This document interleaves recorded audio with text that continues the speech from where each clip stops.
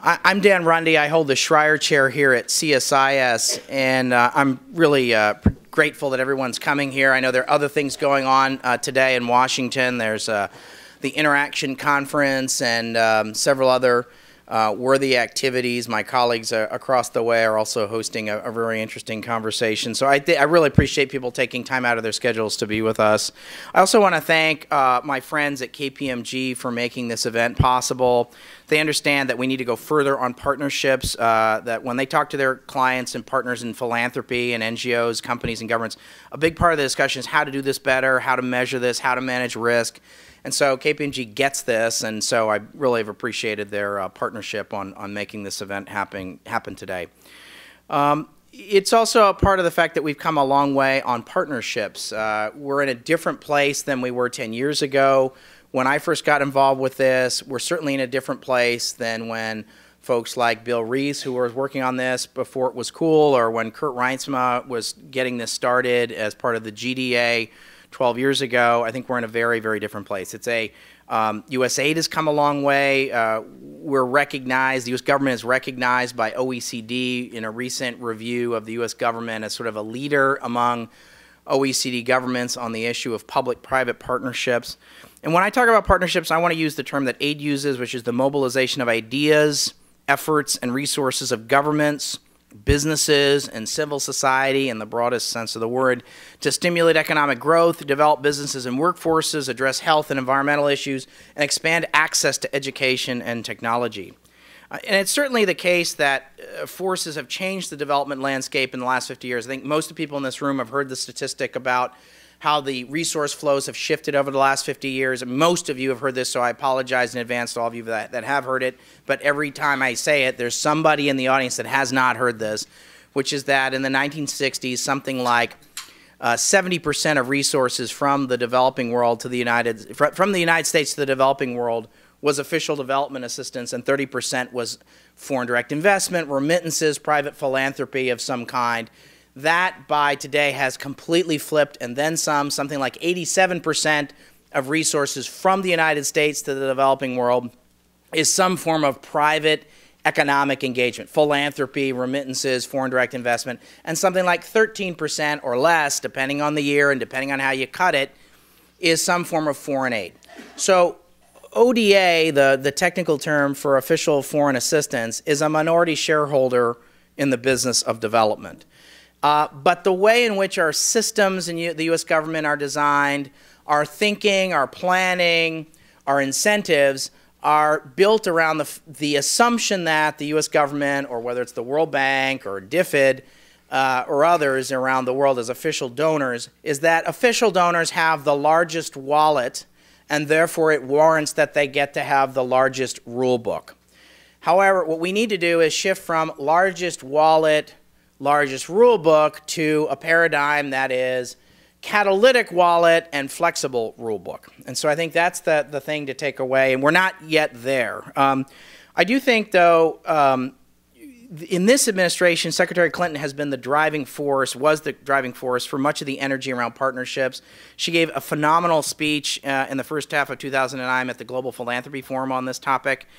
So she was really tremendous, and I think there's been a series of a proliferation within the administration, both among career and political staff, of supporters of the concept of partnerships. It's become politically correct to use the term public-private partnership and to think, and to at least rhetorically do it. That doesn't mean that people's time and money, and whether you allocate people time and money, has necessarily followed the rhetoric, but it has said, at least it's now politically correct, and I think that's a step in the right direction.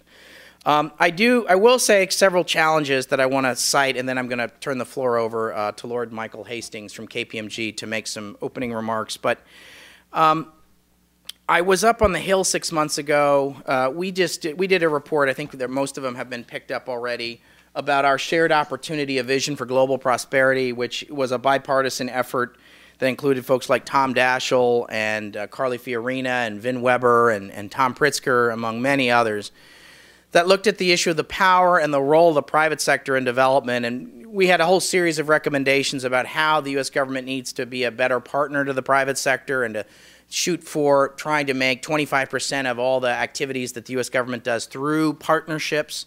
Whereas I think if you noodled out what the U.S. aid, for example, is doing in the form of public-private partnership, it's somewhere around 3 to 5%, more or less, depending on how you cut it. And I'll ask Rob to correct me later if that's not the case, but that's my sense.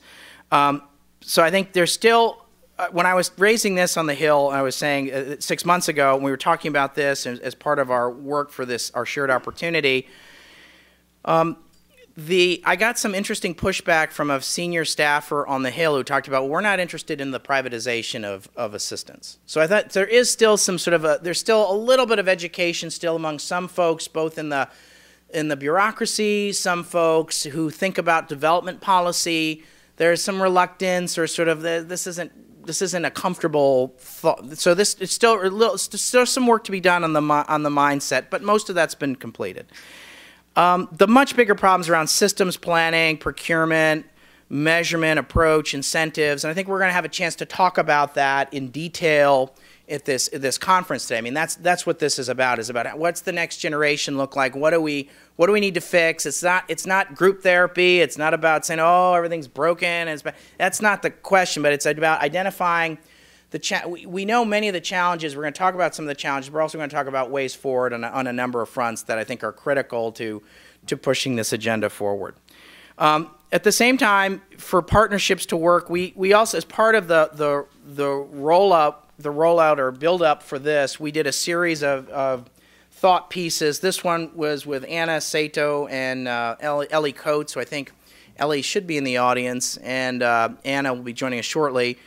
That kind of fed into the larger report about seizing the opportunity of public-private partnerships, and we think that it still requires. We talked about in this report 18 months ago is that to do partnerships at AID or in the U.S. government still requires workarounds. That it still requires finding shoestring and bubble gum and sort of clever workarounds, and some very clever people who've been empowered have figured out ways to do this. So we still need to fix systems.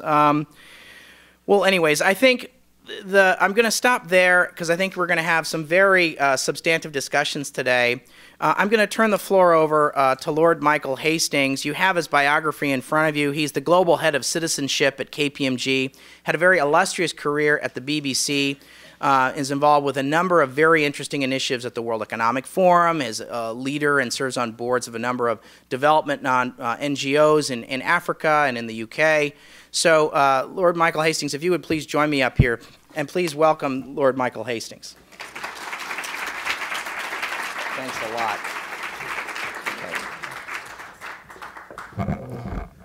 Thank you very much, and good afternoon. I'll try and just make some, I hope, useful comments that will set a different tone of conversation for us as we think about this theme.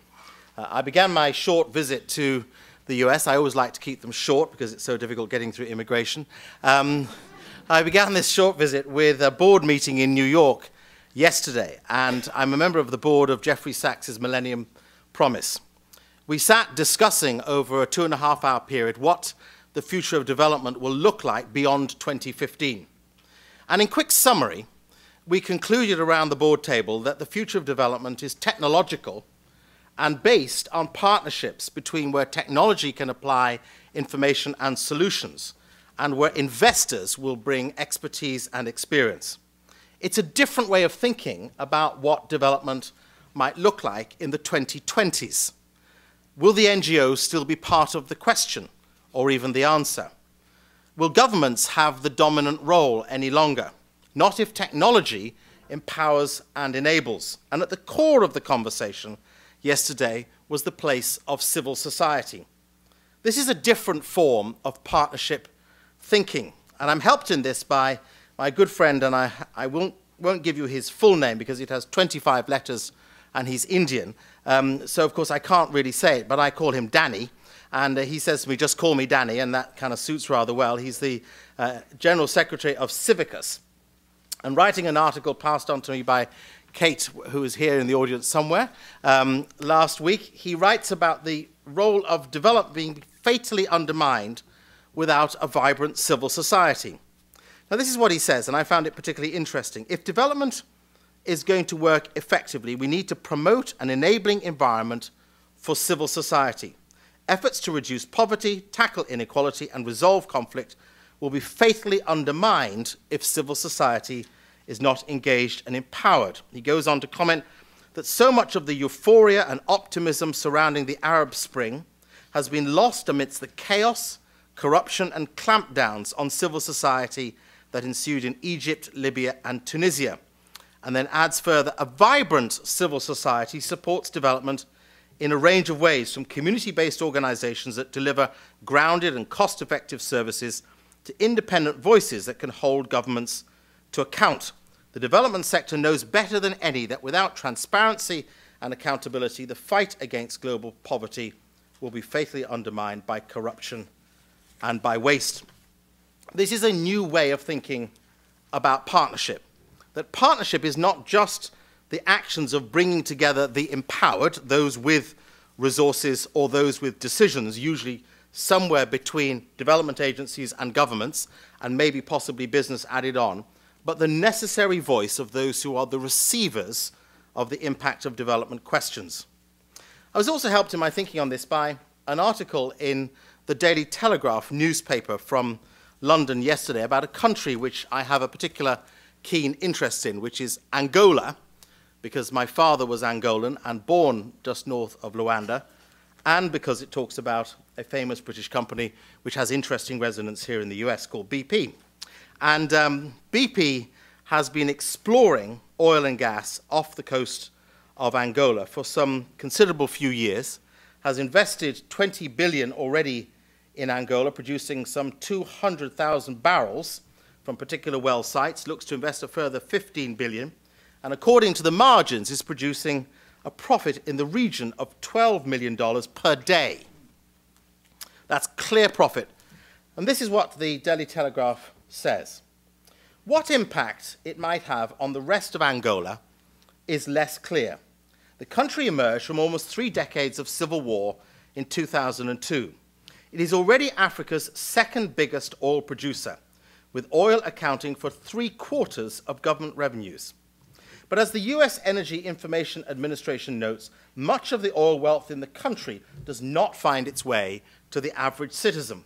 Some 36% of the population live below the poverty line. A short distance from BP's offices in Luanda, barefooted children pick through mountains of rubbish in the slums.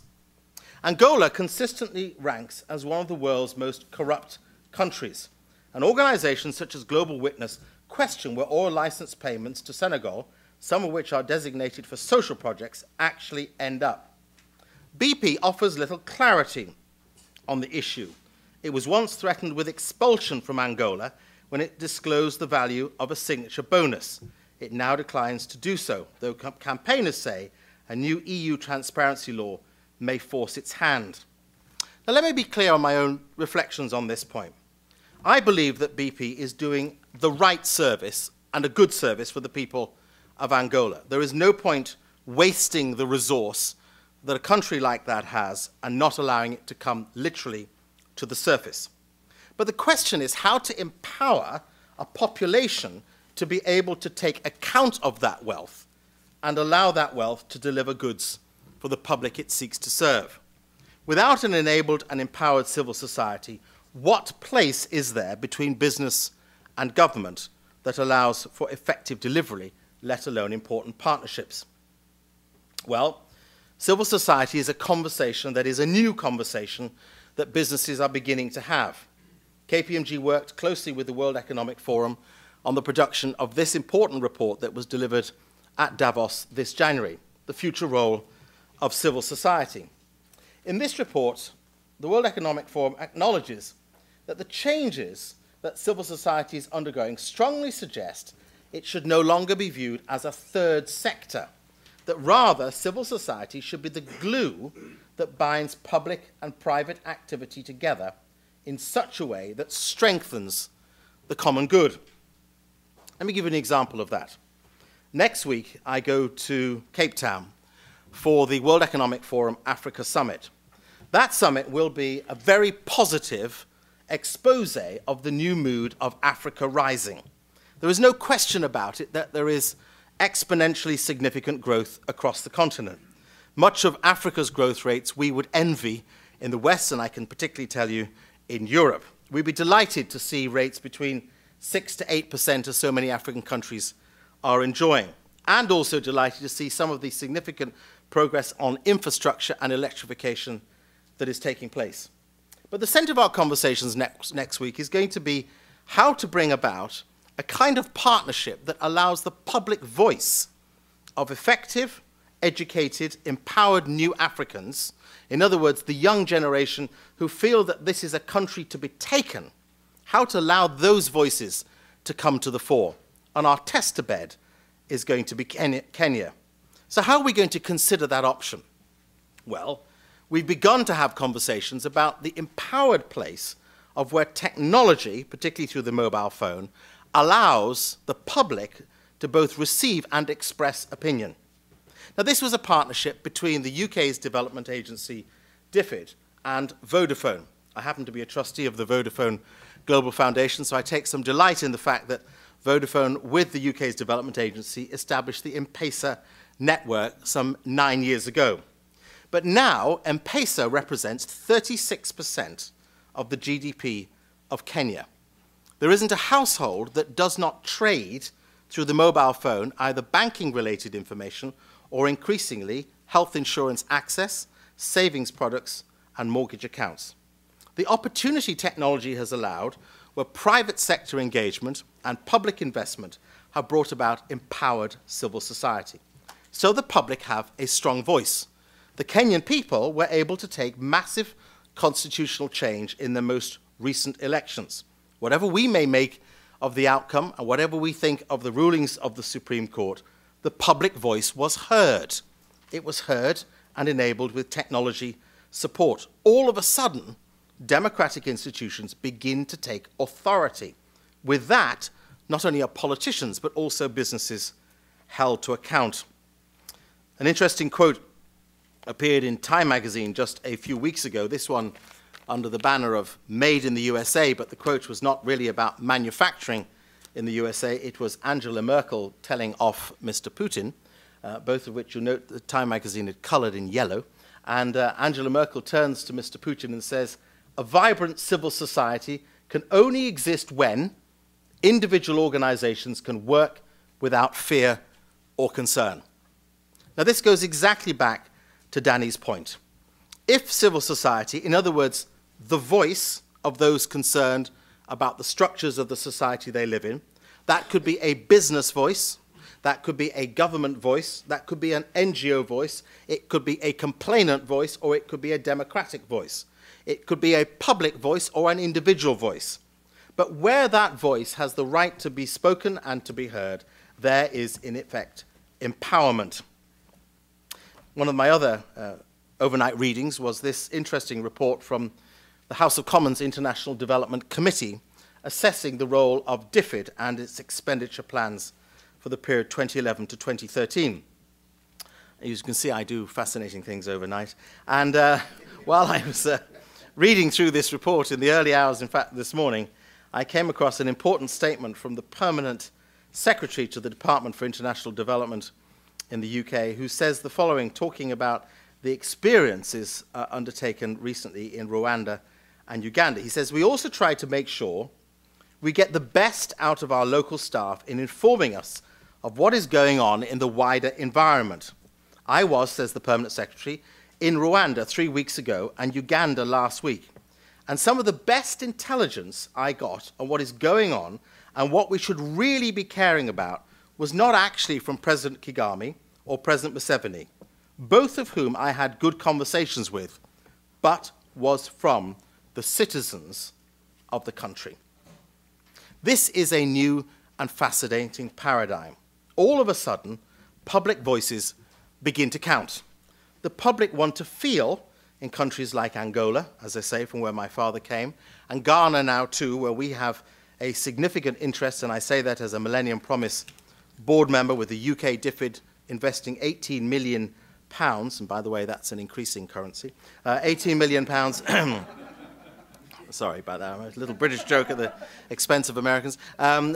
Investing £80 million in conjunction with the Ghanaian government in a network of northern villages, the intention of which is through partnership to allow villages, 6 villages of 7,000 people each, to come to sustainable and effective independence in their own right. So what is the purpose of today's partnerships? It's not just to enable buildings to appear well or infrastructure to look shiny, nor is it to make sure that we can attest to development investment wisely spent. I believe very firmly that the most important power of partnerships is to allow the public the right to take account for the future of their own communities and their own countries, to enable revenues accrued through assets to be formed into tax value. For that tax value, to support the infrastructure, education, health, and services that are required. For the public to hold the governments to genuine account through serious knowledge and empowerment, and for technology to be a route of support and source for all of that. So partnerships, to me, have a new twist. The twist is the voice of the public, and the voice of the public could be that of the chief executive as much as the government official, as much as the donor. Thank you.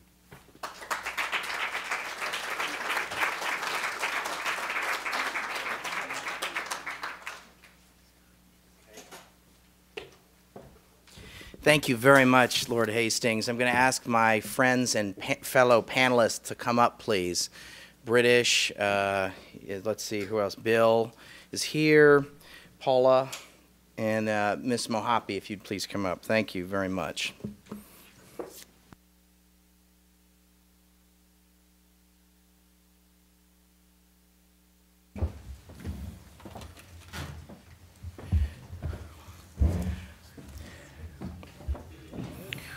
Okay, this panel is going to be on the record. We're live streaming this, and we're also recording it for posterity. So I think you all have the biographies of the panelists in front of you, but I think this is a very interesting group to help us set the stage for the rest of the afternoon. I also think Lord Hastings' comments help inform and frame up the discussion that we're going to be having.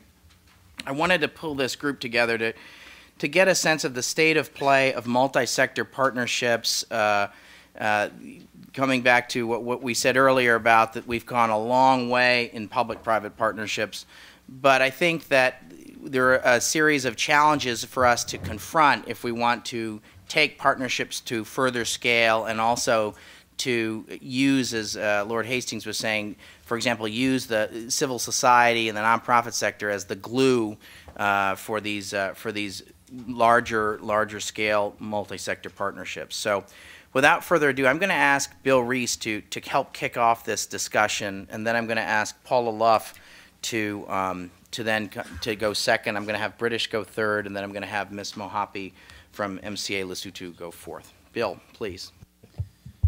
Thank you, Dan. And Lord Hastings, our common friend Jane Nelson was right. She alerted me that you would provoke us and frame the issues well. So it's nice to follow that. In this case, it's good to follow you. And he is absolutely right. I'm going to give a case study of sorts of one of the very first official Global Development Alliance projects that Kurt and Holly Weiss and Andrew Natsios and Dan Runde helped get off the ground 13 years ago. I'm reminded of the saying that it takes 10 years to raise a 10-year-old. And we do too many projects in the development world in 3-year segments and hope that the world changes. I'm going to tell you a story of one that's 13 years old now that is blossoming, but it shouldn't be looked at as old. Development takes a long time to happen, and what we need to see is scale and sustainability and effective practices all being invested at the same time. And if we're concerned about the voices of people, what's the largest cohort of voices out there? Young people. Because we've got the largest cohort of people under 30 in the history of the world.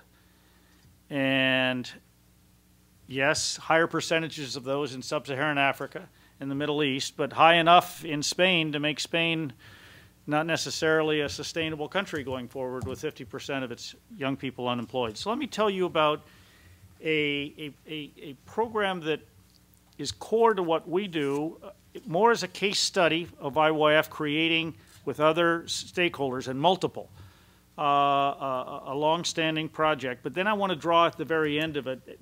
Dan has asked us to talk about the state of play. I think there's some lessons that can be learned, not just for those of us who are involved, but particularly for our government in a very respectful way. What have we learned?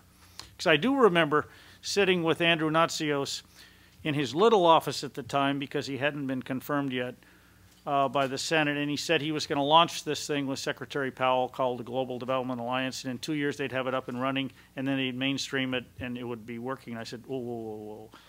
Bureaucracies don't change that quickly that you could mainstream it, I don't think, in 2 years and then have it functioning as if it's plug and play. And then if you think about engineering some brand new partnerships, you won't have the agreement signed for a year, and then it'll be a year or two after that you get your first results, and there goes your 2-year window. So let's think about extending this thing out. So a program that our foundation and the Inter-American Development Bank was creating at that time, we took to the GDA office and said, how about learning with us about partnership building and management by getting on a train that hasn't left the station but is halfway out, and if you get on, you can get some good leverage. And it was called then Entra 21. And the logo of the program was your enter button on the computer, that in Spanish and Portuguese would be Entra. And these were the IT skills and what we defined as life skills, the skills that young people are going to need to enter and be successful in a 21st century job market or workplace. And we were interpreting enter in a broad sense, not just a young kid getting his or her first job, but hopefully that job being one in which you'd have some sort of upward mobility that we can take for granted in a middle class OECD type country, but in many parts of the world, the first job might be the best job a young person may ever get. Entra 21 taught us a lot of lessons. It was created by our foundation and the Multilateral Investment Fund of the IDB, which itself took a major risk and a new way of doing business. At that point, the MIF had made about 400 grants of about $1 million apiece. This is actually a fund that lives within the IDB, obviously then only for IDB-eligible countries in the Americas. But it was a fund to support the private sector, not support governments. Private sector growth and all. This then became the first project they ever funded for youth. Enrique Iglesias, the president of the bank, had a real interest in youth, but the MIF would have only been interested in it if it had a private sector component. Well, then why don't we go after these out of school, out of work youth? And back 13 years ago, we weren't calling them ninis then like the Latinos do, or NEETs now as we've called it in the United States, neither in school or in education or employment or training. So Nini went to NEET in English. That was our cohort. The bank put up $10 million, and we had to raise dollar for dollar cash $10 million to match it. And we were to train 12,000 young people for jobs and employ 40% of them. Now, you might think 40% is awfully low, but the job training programs that the bank had been financing through loans to Latin governments were ranging from 15 to 25% employment rates, and some of our own Job Corps programs in the United States, because you're dealing with a tough cohort. And so 40% was the marker.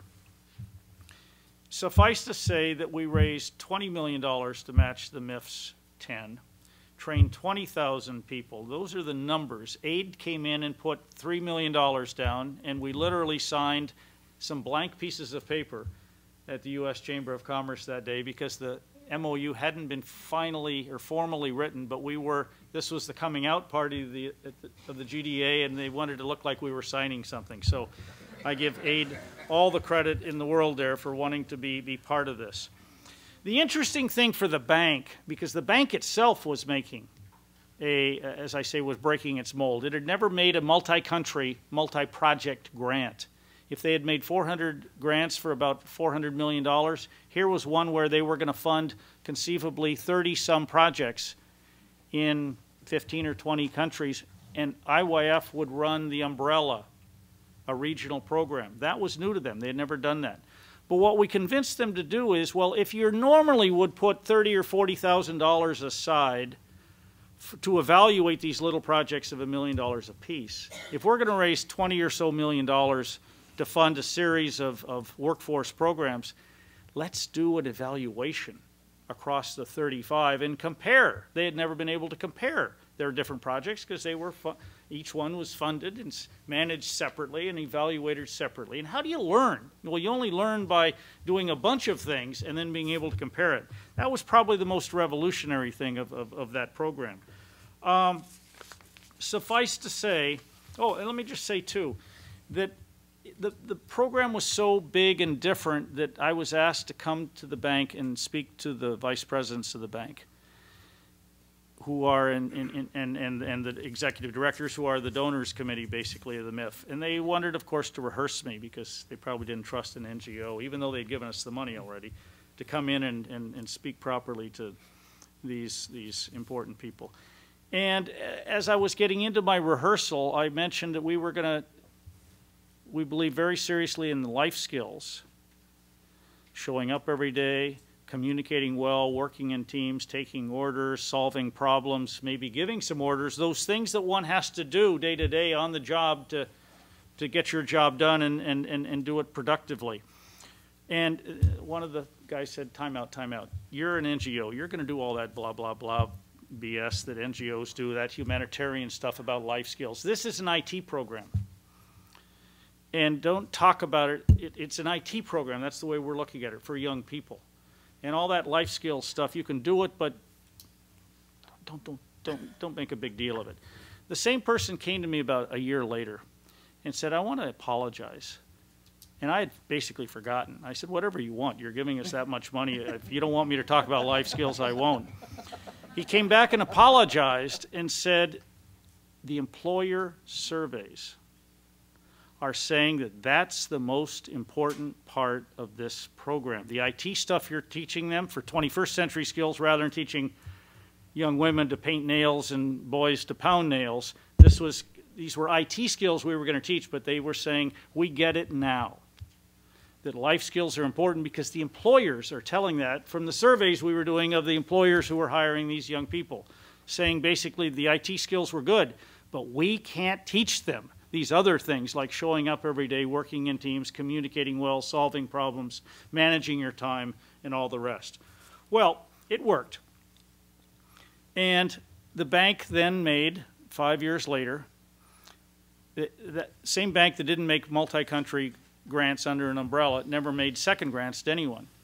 They made a second grant for another $10 million. So these were the largest 2 grants that the MIF had ever made. I say that because all of these big multilaterals and bilaterals, I think, have learned a great deal. And we've learned together how to structure some of these things. And I just want to keep that learning moving so that we don't have to reinvent the wheels further on.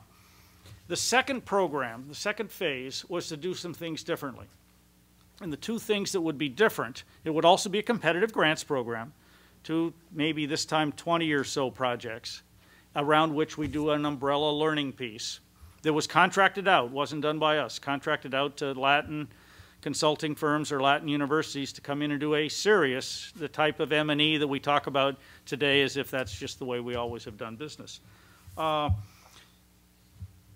2 differentiation points here were that we were going to try to take as many projects similar to ones in the first round to scale, and then try to learn from that. How do you scale projects? And to some of us, if we're not doing scale and development, what the hell are we doing? I mean, enough of these pilot little projects if we can't learn what works and how to scale it and move it on, because the numbers are too staggering. At least they are with a youth cohort the size it is. And then secondly, to get at some harder to reach young people.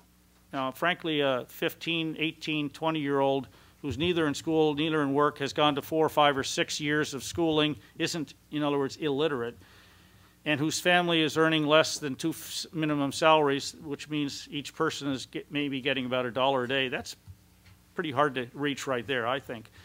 But we agreed that we would go to some harder to reach folks, and those would be in more rural areas Of course, it's hard to do scale in rural areas sometimes. And disabled people, ex-combatants, and gang members or would-be gang members in Central America. So it gave us some different cohorts to continue the learning, because out of this, we weren't just trying to train a bunch of kids for their first jobs, but to learn from this, that we could share those learnings across the region, which you can do if you're doing it in an umbrella fashion, and hold learning conferences with public and private sector folks so that you learn what is working in these projects, but also working, frankly, to build public-private partnerships. So the public-private piece is that companies from all over the United States, but also Nokia and Samsung and Deutsche Bank and others put money into match the MIF and the aid money.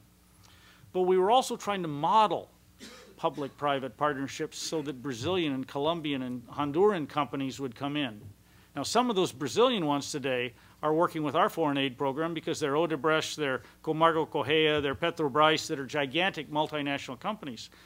But beneath all these things, just like in our own country, who are the richest, what's the richest segment of our economy? It's smaller and medium-sized businesses. Why are public-private partnerships the province only of major global companies? And if we could begin to model that, that would be the real sustainability for funding and political, or call it today, as we call it, country ownership.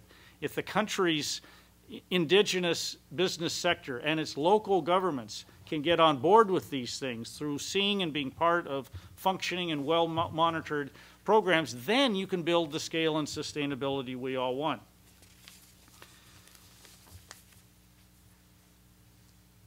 Suffice to say, that second phase was supposed to train 50,000 people. It trained 100,000 people.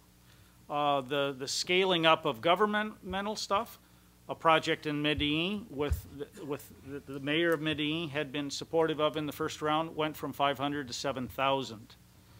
A hospitality program that we did in Bahia, Brazil. The Ministry of Tourism came in, not the Ministry of Education or Vocational Training. The Ministry of Tourism came in and said, can you take that Salvador experience to 11 other state capitals, all of which are destinations for international folks, but particularly Brazilians themselves? And hospitality is the largest employer in the world. So some real learnings were done there about scale and sustainability and working with governments. Along the way, this program won GDA's 2007 Global Development Alliance of the Year Award, which we were very proud of, but frankly, what we were proud of was that GDA, this fellow, had the wherewithal to give us a certificate, but to give Microsoft and Nokia and General Electric and all the rest a winning certificate saying, you're the partners in this with us, along with the MIF. And just this last year, the Ag Fund, the Arab Gulf Fund, which is a large philanthropy in Saudi Arabia, awarded Entra 21 its largest global prize of the year because their youth unemployment is important to them, and they were looking at a 10, 12-year track record and wanting to scale it up and take it to other parts of the world. But an Arab foundation awarding an American institution for doing work in Latin America, I thought was pretty terrific. Let me just talk about rippling out of some of this stuff then. One ripple out is that the World Bank, in its 2007 World Development Report on youth called Development and the Next Generation, which almost says it takes a generation to develop that adult you want out of the outcome of a youth development program, I like to say, is a healthy, civically engaged, and employed adult. And when you do it, when societies, whole of government, whole of country, do that well, society gets a 50-year return on investment from a healthy 20-year-old becoming a viable citizen, parent, and worker. An unemployed 25 or 28-year-old probably will never get really employed or well employed. That person won't live for 50 more years probably because he or she will be unhealthy, won't have a productive family, certainly won't pay taxes, and you've got a drag. So development in the next generation, which was the title of that World Bank report, is a great way of framing it. They created then a global partnership for youth employment, of which we're the secretariat, to take those learnings from Entra, which they called one of the few proven practice programs that they could find to write up in their 2007 World Development Report, and say, how can we take some of that to Africa and the Middle East? I have been in parts of Africa and the Middle East where English and Portuguese and Spanish are not spoken. but they will tell me, can you bring us some of that Entra 21 stuff? I don't know where they've heard about it, but the brand got out there, and they say, you know, we've got some of the same issues. They'll have to be adapted, of course, but bring it on. Microsoft then published with us about a year ago a white paper called Opportunity for Action. And the opportunity is, to put a positive spin on it, if we can get this younger generation more employed than previous generations, there's a demographic dividend to be paid for if you've got that large a cohort of young people. But if we don't, and I don't want to go to all the negative stuff, a more unemployed, largest cohort of teenagers and young adults in the history of the world, and certainly in certain parts of the world, will be destabilizing politically. It's not just a human issue. It's not just an economic issue. It will be a stability and security issue. That hospitality case I talked to you about, well, we took to Davos this last January a paper that we wrote with the Hilton company called Opportunities for Youth in Hospitality, stating that industry, hospitality and travel, will employ in even a still slow-growing global economy 73 million new people over the next 10 years. Who are most of them going to be? People at the base of the pyramid, young people. They're not going to be 73 million people with masters, MBAs, and hotel management. They're going to be people who come in at the bottom of what can be an upwardly mobile industry. How can they come in with the life skills that they need? As Chris DeSeta, who co-wrote the paper with us, the head of Hilton Worldwide, said, I can train people to work in the hospitality industry, and we'll do that. I can't train them in the life skills. They have to come here with that already. Can you provide us with this? And we'll fund an expansion, if you will, of Entra 21 and all for hospitality. We'll help fund that. But I want to bring in, too, he said, my other members of the hospitality industry. This isn't a Hilton CSR. This is our industry. Now, if we can start talking about employment as an industry, and not just one company at a time, again, then you're going to real mega scale. The last two things I want to talk about just to show the rippling out of this. So Entra 21 had two phases, 1 and 2 that I told you about. The third phase was what we announced in Cartagena last April, just a year ago now, at the Cartagena Summit of the Americas, where all the democratically elected heads of state come together. Youth unemployment was way up there on their agenda. Well, we announced a third phase, and of course by that time you need to give it a new name, so it's called New Economic Opportunities for Youth. And this was something that the president of the Inter-American Development Bank, Luis Alberto Moreno, Cemex, the Mexican gigantic cement company, Microsoft, Walmart, Arcos Dorados, which is Golden Arches, but this is the wholly owned company, private company that owns all the McDonald's franchises in Latin America, that employs 80,000 new people a year. And what's the fifth company? Caterpillar. Committed $50 million to announce the first phase of NEO. Well, that's the third phase of Entra. And that, I think, is a story then about scale, sustainability, proven results, and true private sector buy-in. And just as Lord Hastings, the World Economic Forum is terribly important, and we're happy to know that they're wanting to make now youth employment, and I'll be going to Geneva in late August to figure out how can we put this more on the agenda of the January meeting next year, and not about woe is me, the sky is falling, look at all these demographic indicators and all, but how can we talk about the scalable public-private partnerships that fit your definition. Learnings from this, let me just say the word co-creation was used, I think, by Lord Hastings and Dan. The essence of what we have built here, and others are doing too, is truly a co-creation of, and it's triangular. Or sometimes it's might have more than 3 edges and to it. It's multiple governments at times, or multiple layers of governments and multiple companies. My suggestions to the U.S. government, with all due respect for what they have done to mainstream and model and all this, is to not think, though, that public-private partnerships can be pre-engineered and pre-designed only in government, and then government invites in people to help pay for it. That's okay, and it will work in some cases. But I think there is a real role for government to just react like VCs would react. VCs don't have the idea. VCs have the money. It's the young entrepreneur that brings the idea, then the VCs sort it out and say, well, we'll give you a little, or we won't give you a lot, or come back a little bit later, or we'll give you a bunch. And I think our government, somewhere in there between state and aid and some of the other agencies that play around in this area, need to make sure that they don't try to pre-engineer and drive everything from the governmental side, and be open to the creative ideas that come. That would be one thing. Some would call that walking around money. I don't call it that. I think it's frankly, it's second stage, it's mezzanine funding. It's the type of thing that governments could do when an idea looks pretty damn good and maybe even has some initial findings, and now that governments could come in and leverage but help scale it. Governments have also the need at times, and I use the word quick wins, but it's not my word. We worked very well with AID in the State Department, but it's come into our vocabulary, their vocabulary in the last few years. Let's start something big, but let's get some quick wins.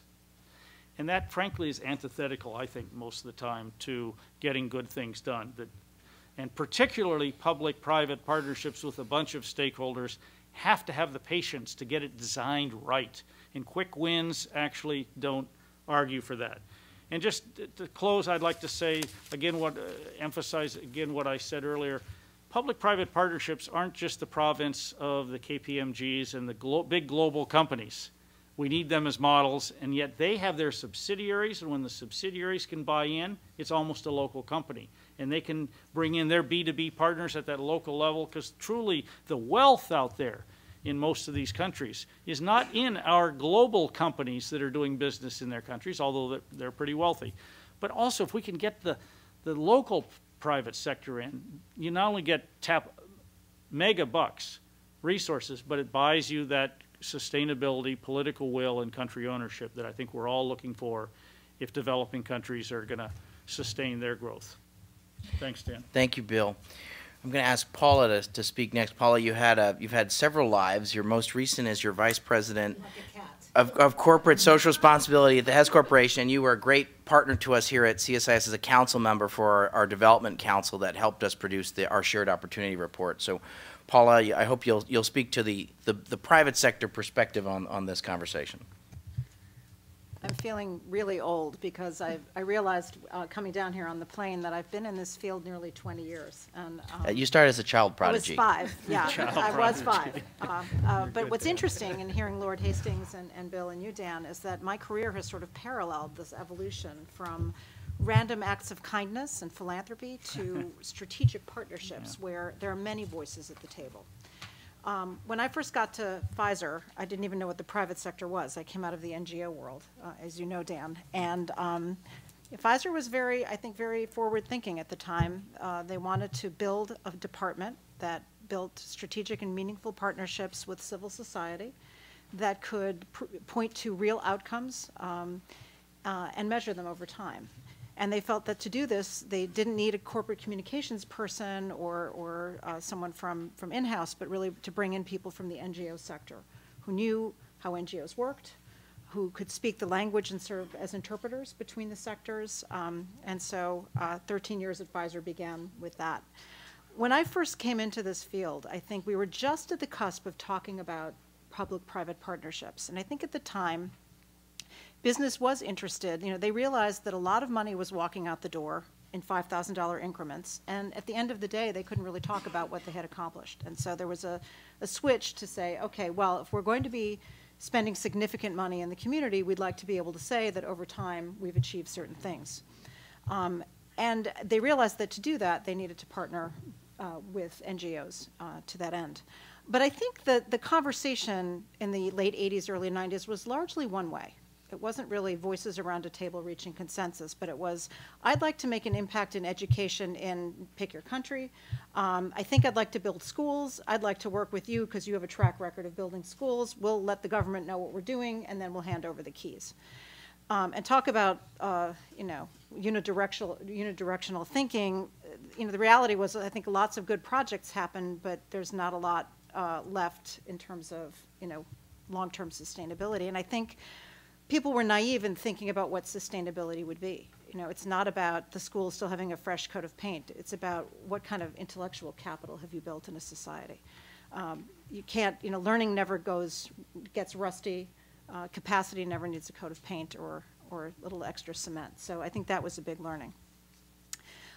You know, then I think over time, particularly when the AIDS crisis happened in Africa, I think companies like my former company realized that if we were not at the table with stakeholders, really rolling up our sleeves, shoulder to shoulder, and coming up with solutions together to intractable problems that none of us as an individual sector or player had the solutions to, then we would be on the menu for lunch and deserved it. And so I think that was a huge wake-up call. It wasn't just about this, you know, one-directional kind of conversation, I would like to do and I'd like you to implement. It was really around engaging with stakeholders and listening to them. What a concept, listening to people, listening to what their desires were, what they thought sustainability and meaningful impact meant. And, you know, together with PEPFAR and other partners, I think at least the pharmaceutical industry, I think, made great strides in beginning to listen. I remember when I worked for Pfizer, I was on a site visit in Zimbabwe to an HIV program with the Ministry of Health. And when I was in one of the back rooms, one of the record keepers was showing me the various logs that they had to keep for the various donations programs. And I think they were part of maybe 5 or 6, and everyone with different reporting requirements, et cetera. And I began to think, you know, surely there's got to be a better way of, you know, extending services and meaningful services to people at the field level. And so I began to think, you know, it's probably time to start making people customers and to stop this language of recipients and beneficiaries and program participants, but really think about, you know, how do you engage societies and countries as customers, as true partners in development? If you can do that, then you do build something sustainable.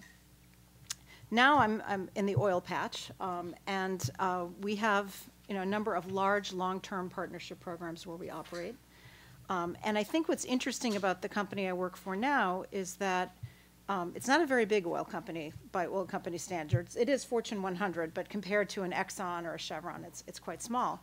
Yet we're competing for many of the same assets. And so our management feels that stakeholder engagement and meaningful partnership with civil society and with government is sort of a competitive advantage for us. I think our management would like a country to say to another country, hey, you should look at Hess, because they'll leave your country better off for having been there. So it's a very different proposition. And while these partnerships that we have going, whether they're in education or healthcare, are very meaningful, in and of themselves, they're not sufficient to ensure development. So what are the other things that companies do? Well, while we may spend, you know, $5 or $10 million a year at an asset on a philanthropy program, we probably are spending over $1 billion a year in capital, in hiring people, in paying taxes, and other long kind of term commitments. And so through our supply chain and through our business activities, I think we can make an even more enormous impact than through the philanthropy, which is critical, but not sufficient in and of itself to make a lasting contribution, and to have that country say they'll leave you better off for having been there. You know, one of the things that not only have the voices come to the table in my 20 years in this field, but to Dan's earlier point, the balance has shifted. We're not talking as much about foreign assistance, although it will always have a very, very valuable place in the toolkit, no question about it. But really, it's now about foreign direct investment. And can you make a country and a people your customer? Can you become not just a multinational, but actually a national company where you operate and be there for the long haul? So that's kind of the change I've seen. And let's see if I make it another 20 years. We've got a long way to go, for sure. We're not there yet. But I think that if we can have meaningful dialogue and really get a handle on the full pantheon of tools at our disposal, together, listening to each other, really collaborating, the world will continue to develop, and maybe we'll even get to the bottom of the pyramid and lift it up to the top. Thanks, Paula. Thanks very much. very grateful my friend British Robinson, who's a Senior Vice President for Innovation and Strategic Initiatives at Women for Women International, agreed to join this panel.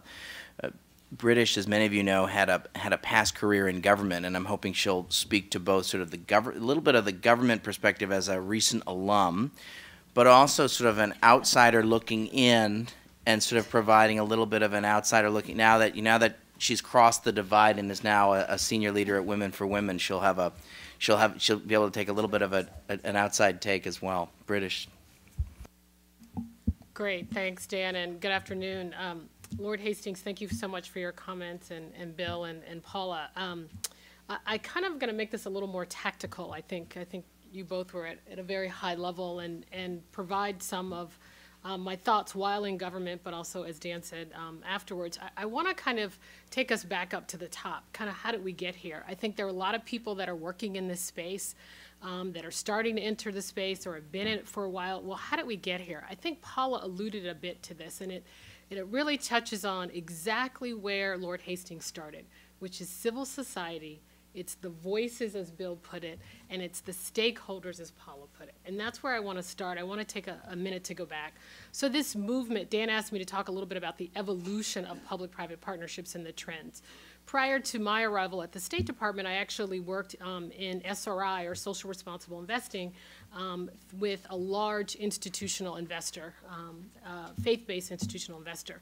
And a lot of that work that was done, stakeholder dialogue, heavy institutional investment, taking into account those voices in civil society, really got started in probably the late 80s, early 90s, where you saw actually billions of dollars, including not only faith-based institutional investors, but pension funds, large pension funds, hospital systems, those sorts of things. We're putting trillions of dollars, actually, in the mid-90s, late 90s, and had significant power and influence over where this space, if you will, this theory of change is now and is going, and I'll come back to that in a minute. So you had the ICCR, the Interfaith Corporate Council on Social Responsibility. You had institutional investors.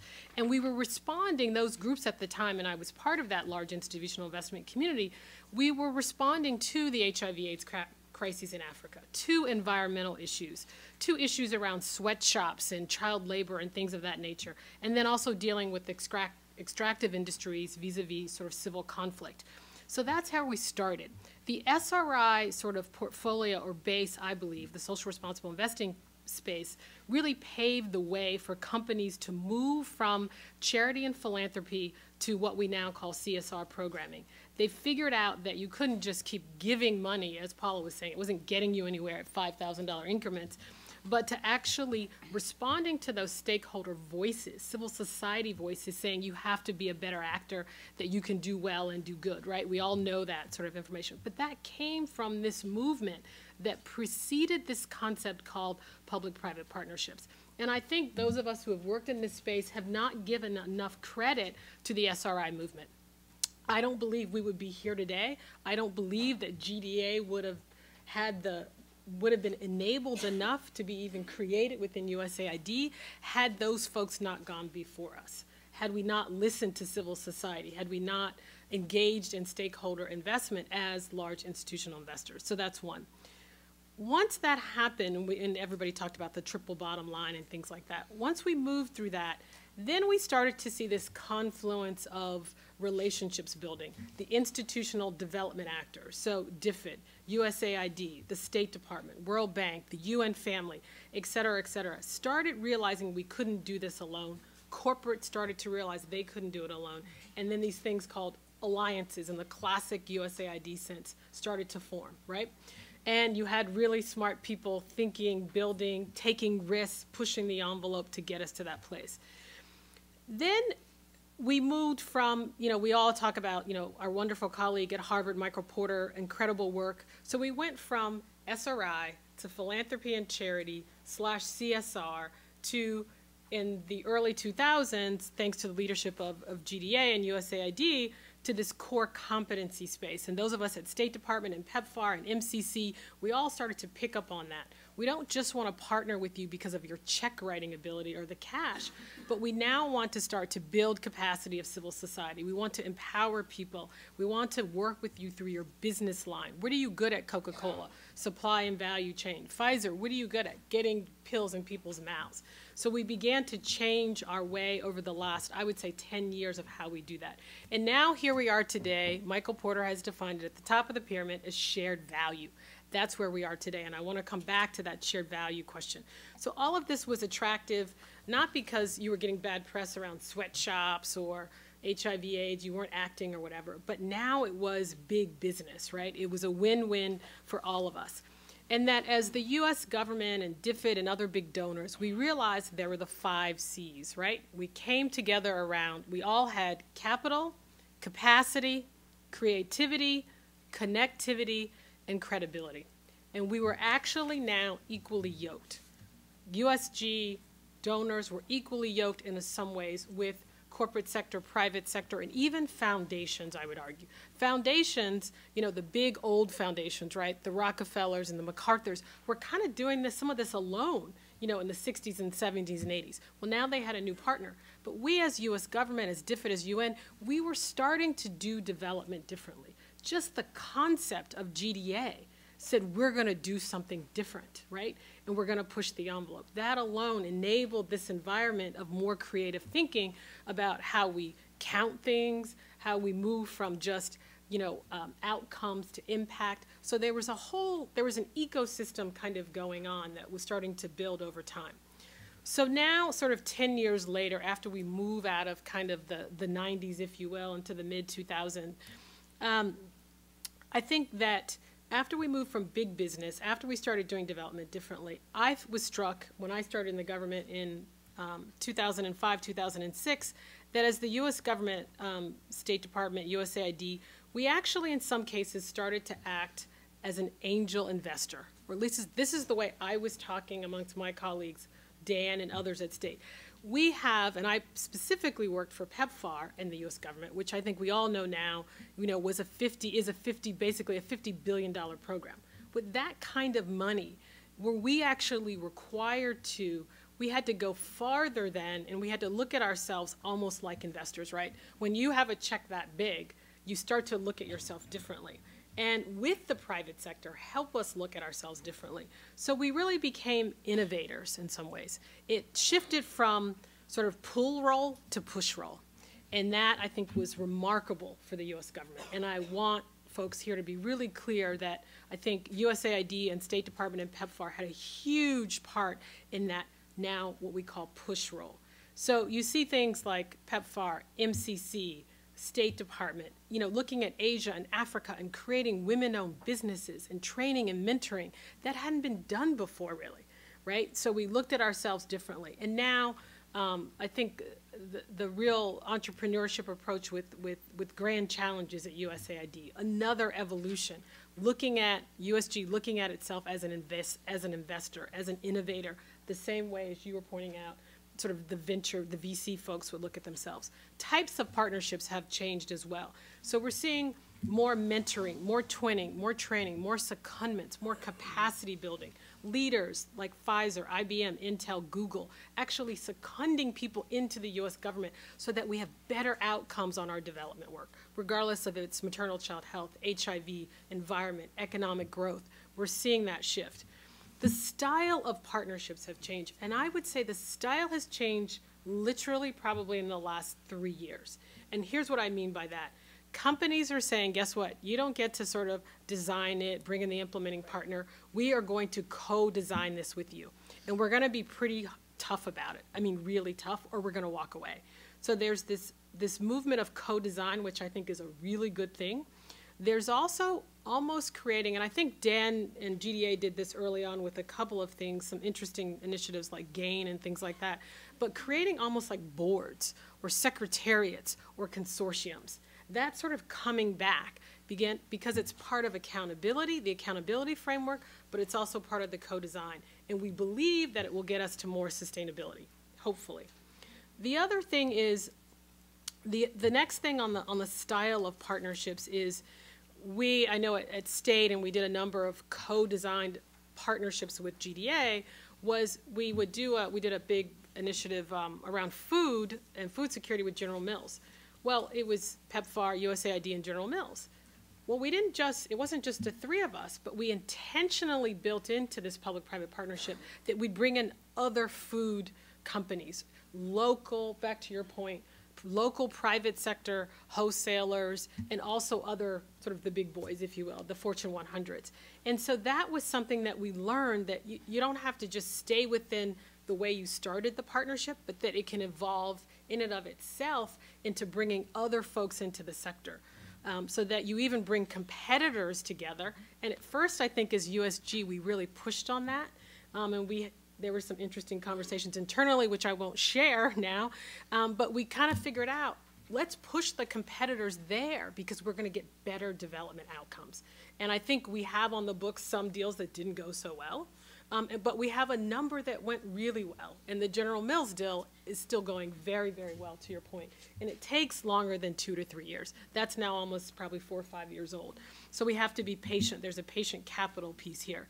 I think I want to move just for the last couple of minutes on trends. So as I left State Department just about a hair over a year ago, we are starting to see that companies and foundations were pivoting and slightly starting to bypass USG or DFID or donors and saying, hey, you know what, we're going to cut out the middleman. You guys have a lot of bureaucracy, you have a lot of paperwork, this is getting complicated. Or I'd like to say we taught them very well. We taught them how to do it. And that's going to get to a really big trend that I think we're seeing, that I'm now seeing being a part of the NGO community, is that we taught them so well they're almost able to do it on their own. It goes back to Lord Hastings' perspective. They're going right to civil society in these countries, and they're cutting the deals with civil society. That's not necessarily a bad thing, but I think as U.S. government and those working on both sides, we need to understand that a little bit more. Second thing is I think that there's another trend that's emerging. That's been emerging for a while. I think as U.S. government, folks are questioning the value and the worth of public-private partnerships. You know, in other words, is the juice worth the squeeze? I think corporates and foundation folks are doing the same thing as well. The other interesting trend is that we're seeing more partnering with social entrepreneurs and impact investors. That's about sustainability. That's about really getting on the ground and staying on the ground and enabling that local environment or creating local businesses so that it's not just the multinationals, but there's something that sticks and that we truly are building society and ultimately building up the economics of that society. The other thing I would say, if the last piece is I'm seeing them go it on their own, but also as they expand their businesses in these emerging and frontier markets, they're saying, USG, you're not moving fast enough. We want faster, better, cheaper, right? That's the mantra. And so they want to see better outcomes and better results. So you're seeing the likes of very successful programs. And USG, State Department, USAID, DFID, actually enabled some of these companies to create some of these programs. We were, in a way, investors. And let me tell you who they were. STARS, Goldman Sachs 10,000 Women's Program. Walmart.com, worked a lot with my colleagues at USAID on organic cotton and all sorts of interesting things. Coca-Cola, Muhtar Kent's 5x20. You know, the Global Women's Issues Office at State Department, huge role in some of that. Nike and the Girl Effect, huge role. Starbucks, you know, Dan and the colleagues at GDA really helped enable Starbucks' environment when they did some original GDAs in the early 2000s. So we're seeing return in some ways on our investment as development folks, as USG. I think we have to recognize that return on investment. I recently saw it with Merck and cervical cancer, working with PEPFAR. So all of these things driving towards better lives, you know, economic growth, building up the SMEs in the local private sector. But as development actors, is this new way okay? Was this in some of these lessons learned and some of the evolution, I don't know that it was our intended outcomes, but I find it absolutely fascinating that this is where we are in 2013, and that we know it will require all of us to continue to act and do together. But that as USG, we have to recognize some of the unintended consequences that we've done such a good job, maybe, even learning lots of lessons that we've allowed corporate sector and foundations to go it alone, and I don't think that's necessarily a bad thing. But I think as U.S. government, you'll have to constantly be redefining place and space in this theory of change as it grows. Thanks, Dan. Thanks, British.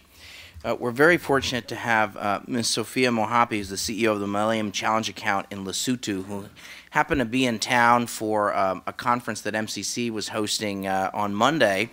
And I understood that she held her own with former Secretary Condi Rice, so we're very fortunate to have you here, Ms. Mohapi. I'm going to ask you to just share a little bit about your experience with MCA Lesotho and how you've the work that you've been doing, how it's been supporting the private sector more broadly, and how you've engaged with the private sector. The floor is yours, Ms. Mohapi. Thank you very much, Danielle. I think speaking last is an advantage in the sense that I've heard all the good things that have been said up to now by very experienced people. I think countries such as mine, which have benefited from support by the U.S. government under the Millennium Challenge Corporation, should consider themselves very fortunate in the sense that we are now benefiting from the shift that British has referred to, in that we are operating under a new model, the MCC model, which is quite different from the approach that previous donors or development partners have used in the past. The MCC model is quite refreshing, I have to say, in the sense that it promotes country ownership. It enhances partnerships between governments and the Millennium Challenge Corporation, which is the agency of the U.S. government. So I'll speak quite briefly about the way the model or the MCC intervention has enhanced the way we do business back home. The focus or the benefit of the intervention has really been in the area of information technology. As you can imagine, some parts of Africa still rely on manual systems. But in this day and age, I think we all agree that that's too archaic if we want to make progress in this world. So the intervention by MCC has helped my country in a way to progress faster in information technology. Connectivity has been a problem in my country, but we are now working on it, and thanks to the MCC support. I'll cite areas in which information technology has moved a step in the right direction. In the health sector, for example, we are building, or we have rehabilitated about 138 health centers throughout the country. And for those who know Lesotho or have heard about it, it's a very mountainous country. I don't know whether, Your Lordship, you know Lesotho or you've been there. But it's a mountainous country, and the terrain is quite challenging. And therefore, connectivity has been one of the big challenges that we've had. What is being done now is that the health centers in those remote areas have to be connected to the headquarters, which is in the capital city, in order for medical records to be transmitted to headquarters quickly, so that planning can take place about what needs to be done, so that the Ministry of Health can be able to provide services to the remote areas. That's one area where the intervention has assisted the Ministry of Health to improve in its service delivery. We are trying also let me say, there's been a pilot study in one hospital where the system has been installed on electronic medical records. Now, that's an innovation which was unheard of before the MCC intervention, because patients used to have little books when they came to the hospital for service, and if you came to the hospital and you didn't have your book with you, the doctor wouldn't have your medical history, and that was a big problem. But with this system, under the pilot, the patients just come in and they put their finger, and their medical history comes up on the screen. It's refreshing. It's something that we haven't seen in the past, and all because of the intervention by the MCC. Now, there's medical waste which is generated in hospitals, as we all know, and clinics. It's a big problem. What has been helping in the past is that it was just being disposed of in whatever way. But the pilot study was undertaken to say, hey, let's adapt the international standards. Let's deal with medical waste because it's hazardous. And therefore, this pilot study is at the end of completion, and it will be rolled out to the other hospitals to say, let's deal with medical waste in a proper manner. Let me move on to another activity under the compact, the Civil Legal Reform Project. In the courts back home, records were manually written. It was not uncommon for a file to disappear, in a court, and the registrar would probably just not know where it went to. But with the system that we now have, we are saying, let's automate everything. We are now automating all the court records, and no file will go, will disappear in future. It's a great help. We have a US company that has been working with a local private sector IT company in Lesotho to install this system of automation, so automating records. And we see that as a big help in the sense that when the US company leaves after installation of the system and it's operational, the local company will be in a position to maintain the system going forward. And that's the benefit of having worked with a local IT company. It wasn't a question of company coming in, installing this system and walking away. No, they worked with a local company. We have another project under the Land Administration Reform. Land titles, issuance of land titles was a big problem. And people could not, in a way, use their properties as collateral in the event that they wanted to obtain loans from banks. But we are now installing a system that will maintain records of all titles that have been issued to landowners. Again, a move in the right, a step in the right direction in terms of using technology to improve the welfare of our people. One other big example that I have is believe me, we don't have a credit bureau in Lesotho. Can you imagine? A credit bureau. We don't have that. But under this intervention, MCC intervention, there is a credit bureau that is going to be established. And the regulator is the Central Bank of Lesotho. So the Central Bank of Lesotho is in the process of engaging a consultant who will develop a system that the Central Bank will use to monitor the activities of the service provider who will be from the private sector. So again, there is an example of a government intervention that has helped to enhance the participation of the private sector in my country. Lastly, I just want to touch base very briefly on the water sector. We are building a dam in Lesotho that will increase the supply of water. In the rural areas, in all the 10 districts of the country, we are building water systems for the local rural population, which up to now has not had access to clean water. So we have examples of rural communities that have already benefited from the supply of water to the extent that they are now able to grow vegetables in their gardens, to feed their children, and even go to the extent of selling the surplus that they have. The other aspect has to do with the availability of water for more wet industries in our country. Believe me, the US is one of our biggest customers for products that are produced in Lesotho for the US market. And we would like to see wet industries increase. And there's a good possibility that with more water supply, the private sector will be able to come in, hopefully, and establish more factories and thereby create jobs for our people. So ladies and gentlemen, in a nutshell, that's the story I have, and we are very grateful that the Millennium Challenge Corporation was able to assist Lesotho, and we are hoping that our people will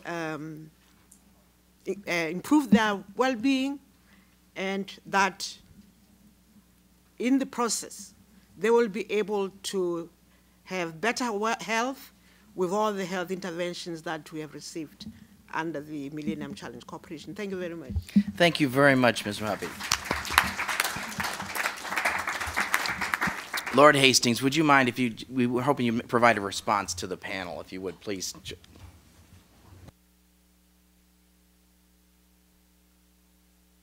Ask questions, which is to say how incredibly refreshing I found every single comment that came from the panelists, because these were stories of difference. These were not short-term projects. These were not minute-by-minute little interventions. This is a real move from projects to prosperity building, and that prosperity building so brilliantly emphasized in Lesotho, and also in the development of the skills of the young, because they're going to decide for themselves how resources that they will make from the bottom upwards are to be invested in the remaking of their countries. So, thrilled. Thank you. Thank you, Lord Hastings. I think I could pull out various strands of this myself, but I suspect there are a lot of knowledgeable people in the audience, and so why don't we move directly to question and answers from the audience. We have some microphones here. Andrea, you see him here from DevEx, and then the woman back there. But first, Andrea. Why don't we do this World Bank style, so we'll bunch several of them together. So, Andrea, go ahead, please. Great. Thanks so much. Andrea, you seem from DevEx Impact. It's a site all about partnerships, so please visit. The question is a follow-up on your comment, Ms. Robinson, about sort of taking the P out of the PPP. So what happens when companies sort of do it themselves? And you pose the question, what does this mean? So I would love to hear from all of you. What does that mean? Is it a good thing? And then what is the role for government in that? So thank you. Okay, let's get the woman's question back there. Hi, my name is Dina Al-Kilani. I come from Jordan. I work for the British Embassy in Amman as the head of program leading on political and governance projects. My question actually is to, hi William, we remember we met at Peter Millett's office. My question, and actually it's a comment to British and William, coming from a country that also receives aid from three major donors, US government, UK, and also the EU. We all understand that they all have interests in Jordan for all obvious reasons, but the issue in a country like Jordan is not the interests. It's basically the approaches that these three countries have pursued to basically get to their interests.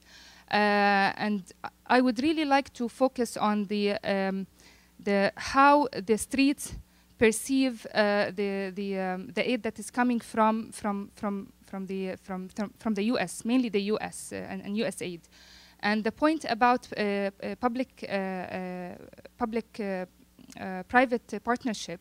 I mean, so many banks. For example, we have the Standard Chartered Bank. They do a lot of corporate social responsibility in Jordan, but they refuse to work with on any project that is co-funded with USAID or even the British government, because they know that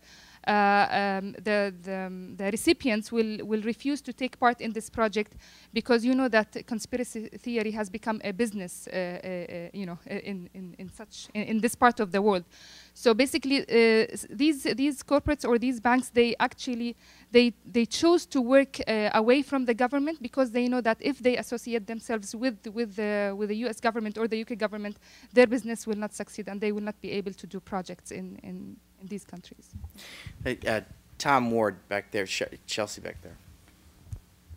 Thomas Ward. I've been working a lot on the PPPs, and I know there's some miscommunication sometime on the PPPs, because this seems to be much more on the donor side of things.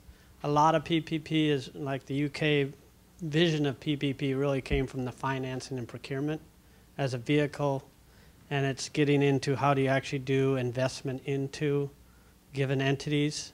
And the idea behind it is an investment that then returns and grows, and the government can then be out of it, or donors, if it's, you know, Hess or whatever who's in there, who they can pull out, and it can be self-sustaining on its own. Instead of a project financing, it's turning into life cycle. 3 different questions. Why don't I just ask each person to take those comments or questions that they want to take. Bill, why don't we'll just go down the row here. Bill? Okay. Now, your first question was about the street and what basically people are thinking of USAID, or right, and then what companies think of partnering with. To be honest with you, I mean, I think conspiracy theories are fascinating and fun to listen to at times, and I could be wrong. You know your country better than I do. I find those are theories that are kicked around at cocktail parties. Down where the work is getting done, we haven't found any in the slums of, which are really old refugee camps. The kids are bereft of activities. Out-of-school activities, after-school activities, civic activities, types of things that would get them engaged with the community, and while doing so, preparing some for work. We haven't seen any pushback really on that that I think is significant, nor in a company. I get it. Companies wouldn't want to be connected with one government or another, or sometimes the major superpower of the world, but I think I haven't seen that happen very often, to be honest. And we haven't seen it happen in Jordan, where Jordanian companies and other multinationals have come to work with us. It's clear that the program, there's so much foreign aid money in Jordan. Other companies are jealous of you. But haven't seen a lot of that, even though the aid brand on what we're doing and others are doing is pretty noticeable. British. Sure. I'll tackle the first question, sort of the P that's missing. I think that I've seen it in a couple, I don't want to call out the companies, but I've seen it in a couple of cases where I think the role of government changes from donor to local government. And that's back to Lord Hastings' point. I don't think that's a bad thing, because what happens is we start to move towards true sustainability. And, you know, there's been this sort of almost organic exit strategy, right? And in some cases, that's not a bad thing. I think that's a good thing. And that also frees up, in some ways, the DFIDs and the USAIDs to do other things that are truly intractable, because if the companies are handling, I'm not going to say easier things, but they have a different approach, like technology and things like that, that they're way ahead of USG on. USG can deal with these intractable, you know, poverty, deep poverty alleviation types of things. So in some ways, public-private partnerships is starting to, I mean, I'd say in another 2 years, if this trend continues, are we actually almost building ourselves out of something, but also building clear markets or clear niche for us when we go into us? Oh my God, I've been out of the U.S. government for a year, excuse me. When the U.S. government goes out of these partnerships, you know, maybe it starts to define and carve that role a little bit deeper, and that's wonderful, because that means that this space is truly evolving. But it also says, again, that we've done a good job of teaching foundation sector, corporate sector, and that they are able to handle it kind of frankly on their own, directly with local government. The other things that they're doing is they're very smart about it and very clever. I mean, they've hired almost like interlocutors or folks that sort of act on their behalf, and they sort of make sure that liaise and make sure that the I's are dotted and the T's are crossed, kind of the way the U.S. government would have played that role. They're almost outsourcing it. And again, I don't think that's necessarily a bad thing. So I hope that answered your question. I've seen some real success, particularly on the health side. I'll speak to that's really more of my content background. On the other point that Tom made around the DFID approach, I think that's right. I think USG has learned a lot from DFID. I think there's been a number of very successful investment models. It's back to my earlier comment. I think those of us who are all working together, many of us in this room, I think the MCC model in and of itself turns development on its head, and that's where I was going earlier. I think the MCC model, PEPFAR, even PMI, things like that, I think we're starting to move towards that, and that's another piece of the evolution, I think, of public-private partnerships, and where I know my colleagues who are now still in this space are moving towards, and even things like grand challenges, I think, get you to closer to where kind of looking at it from the different perspective, and I think that's, point of fact, the right perspective. Okay, Paula? Yeah, just quickly to build on the PPP theme here, you know, public-private partnerships aren't some cookie-cutter, homogeneous entity. And I think, you know, there are a number of ways of going about them, and each one is unique and depends on local circumstances and the partners involved. I can say, though, that sometimes, you know, as speaking from the private sector, it is extremely difficult to figure out among the 1660, whatever it is, agencies in the U.S. government that touch development, whom to approach, how to approach them, with whom I have to speak, and then getting around all of the various barriers from procurement to staffing to a whole host of, to contracting. It's an enormous effort to work with the U.S. government. It really is. And for a company of our size, if we're finding that difficult with the kind of staff we have who understand government and NGOs, imagine for a small to medium-sized enterprise, to Bill's point, the future of, you know, really growing partnerships in a meaningful way. How difficult is it for them? So that's one thing that I think is difficult.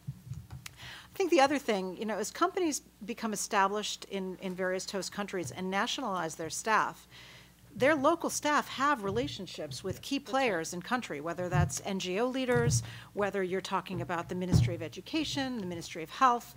And so there's perhaps they see less of an affinity to, you know, to USAID or others, and perhaps less value in that kind of intermediary role that AID does play and has played, for example, very valuable role in many cases. Well, so my friend Miss Mohapi had to leave because she's going to the White House, so thank you very much for coming. And that's hard. That's a good reason, so thank you. Thanks for coming. Let me just take the issue that Tom raised about there are various, when people talk about public-private partnerships, if you ask the IMF or you ask infrastructure companies, there's a very specific sub-definition of the conversation around public-private partnerships around build, operate, and transfer, and it's an infrastructure-focused conversation. And what I said at the beginning was, we're going to use the definition that AID uses for this to kind of set the stage for this. So my thought is there is some intersection between both the larger conversation that we're having here and the sub-conversation around infrastructure in areas such as the Development Credit Authority, some of the ways in which MCC is investing and making investment decisions, the way OPIC operates and the way IFC is operating. So, and I think that there is a Venn diagram covering both. So I appreciate the comment, Tom. I'm not sure if has the ambassador arrived? Is the ambassador's here? You know, I'm just thinking what we should do is just to stay on time. I'm going to ask the ambassador, the DCM from Sudan, to join us up here on stage. I'm going to ask my colleagues from the panel to step down as the ambassador comes up. We're very fortunate to have Ambassador Obongo, who's the Deputy Chief of Mission for the Embassy of the Republic of South Sudan, who's going to make some comments about the role of the private sector in development of South Sudan. We're very fortunate to have him. Ambassador, please, you can either speak here or you can just sit down. That'd be fine. Yes, absolutely, absolutely.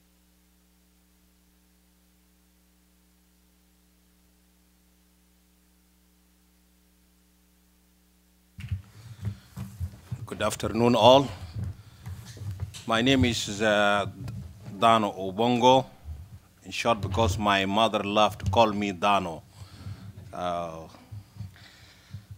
You have seen my biography. I'm from South Sudan, the beloved newborn nation on earth. Why South Sudan? South Sudan economy is booming.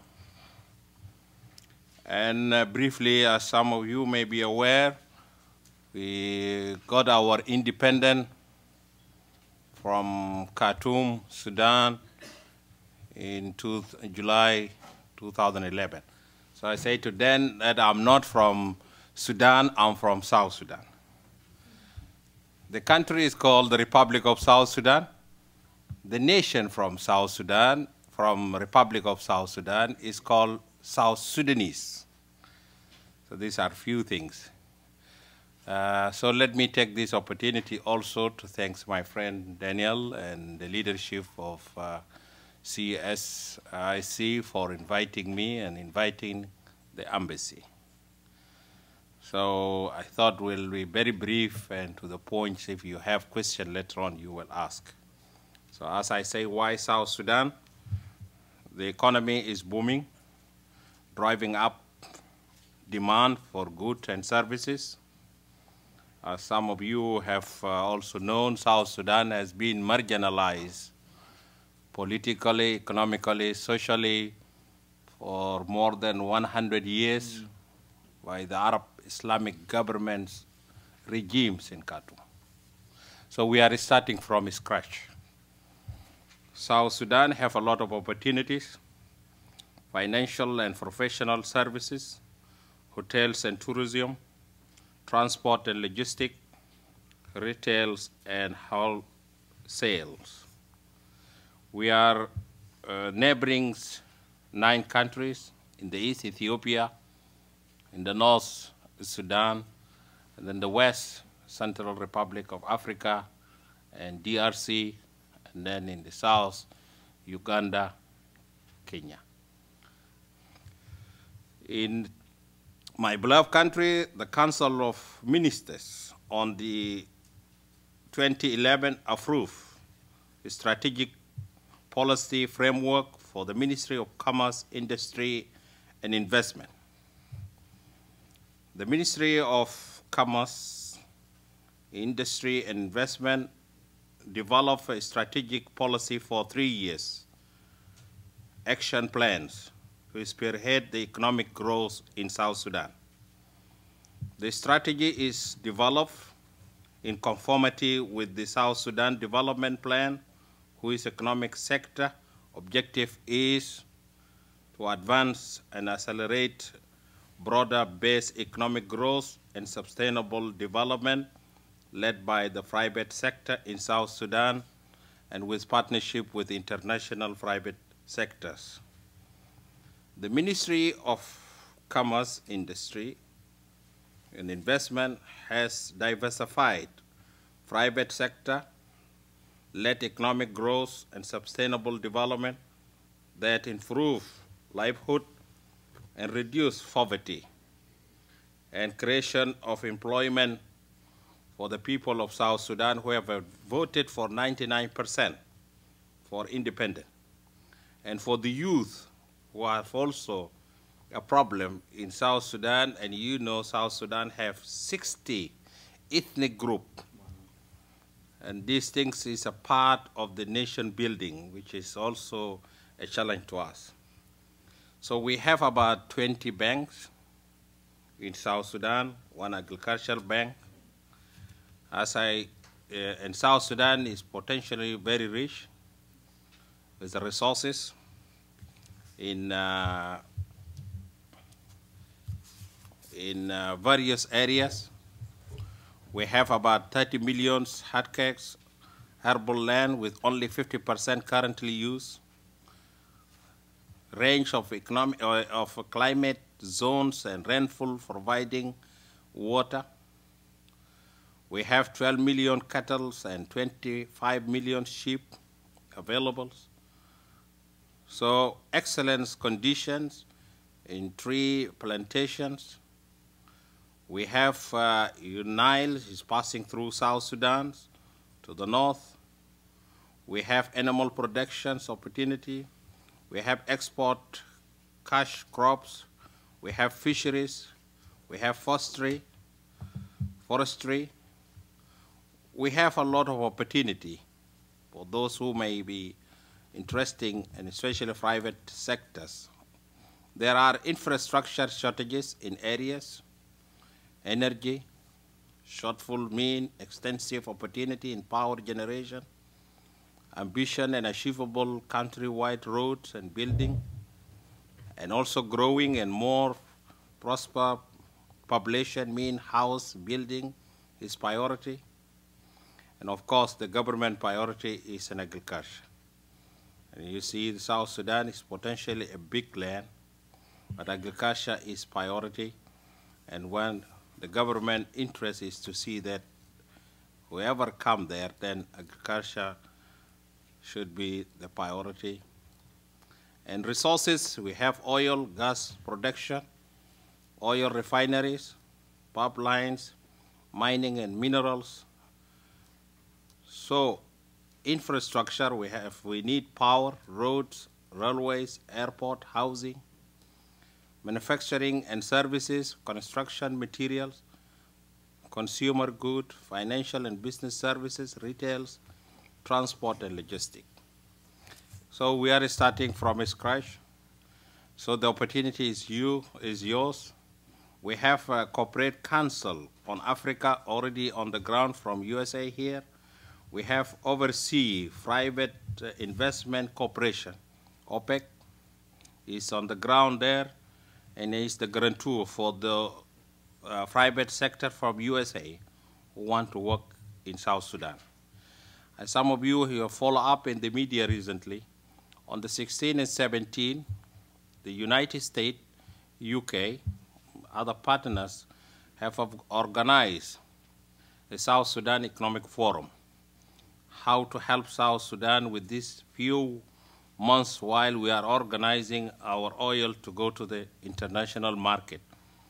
And the last day was given to private sector, where our Minister for Commerce, Industry, and Investment addressed the investors and encouraged them.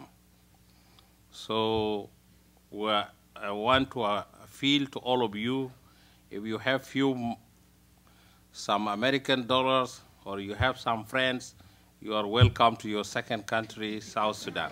All right. Thank you for listening. Ambassador Obongo, thank you very much for being with us. I can't miss the opportunity to reference the fact that my very good friend and mentor, Andrew Natsios, was President Bush's special envoy to South Sudan, and I know that the United States, in a bipartisan way, both under President Bush, who was very committed to the birth of South Sudan, as well as under President Obama, there's been a huge push. USAID had a huge role to do with it, including I guess it was the Juba Mountain Peace Accords. AID had a big role there. The Norwegians, the United Kingdom also had big roles to play. And my friend Kurt Reinsma, in one of his past lives, was the office director for the Office of Sudanese and South Sudanese Affairs at AID. Not sure it was necessarily called that at the time, but now it would be called that now. But I think that we really are grateful that you would take time out of your busy schedule to be with us. I just want to cite one investment in particular that I found very interesting. You have a very large foreign direct investment. The largest foreign direct investment in South Sudan is a beer company, if I understand it correctly. You just share with us if you talk a little bit about some of the investors that are coming to South Sudan, and just spend 1 minute more about the energy sector, because I think we're going to be hearing a lot more about the energy sector in South Sudan in the near future. If you just... Well, as I stated at the beginning, that we are started from scratch, from zero. Then the power and energy is very important. Despite that, we have the water there, and we have also a sunshine weather there, but it has not been used for many years. So, and also we are starting now to go to some industry, and as you know, the technology cannot work without power. So you go to Juba, you will hear a lot of generators. It's like, you will not sleep well. So that is mean that area, it need to be addressed. So, and it is very important as a newborn nation to learn from the previous countries and then move forward. So this is the area, the government have a plan with this water coming from Uganda to build some dams so that can generate some water and power. But I think it will take a little bit, few years. But with that gap, then there is need for private sectors to come in so that they can also narrow the gap, that the government can play a role there. Then they can play with partnership with the private sector and public sector together. Ambassador, just one more minute. If you just share a little bit more about the energy, the oil and gas. Talk about the oil and gas for a minute. Well, the oil, since we separated then we took with us 75% with us in South Sudan. But unfortunately, all the facilities are still in Sudan. And also, we are a landlocked country. So what we need, all the facilities, refinery, the pipelines going from South Sudan to Khartoum, from Khartoum going to Port Sudan, which is the port. Then we have to pay, we have agreed on the 29th September so that we work out how much we can pay. Khartoum was asking us $30 per barrel. We say that is too much. But at last we have reached to compromise. So in gas, we are still potential.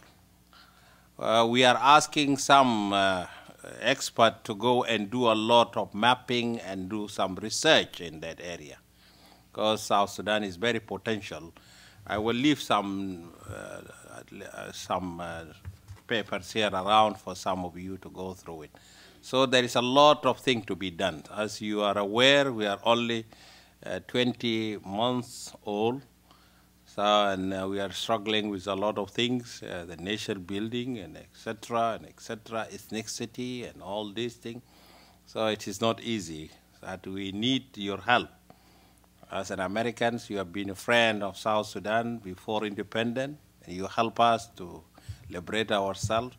So don't leave us alone. So let struggle continue.